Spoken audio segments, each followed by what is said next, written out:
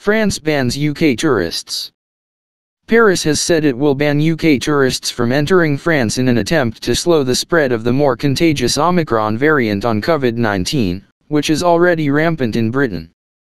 Speaking on Thursday, French government spokesman Gabriel Attal said applying tougher rules on people traveling from the UK would give France more time to prepare for the forthcoming wave of infections.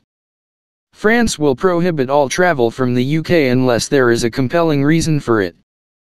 Travel for the purpose of tourism and business will be banned, Paris said in a statement.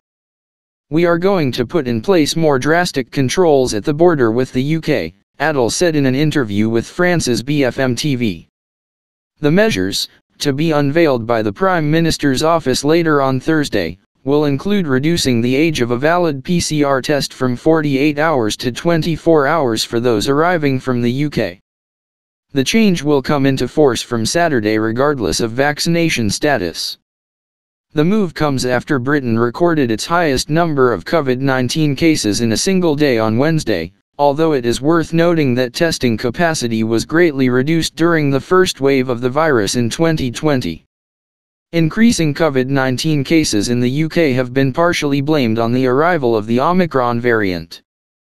British Transport Minister Grant Shapps confirmed on Thursday that hauliers would be exempt from the French restrictions.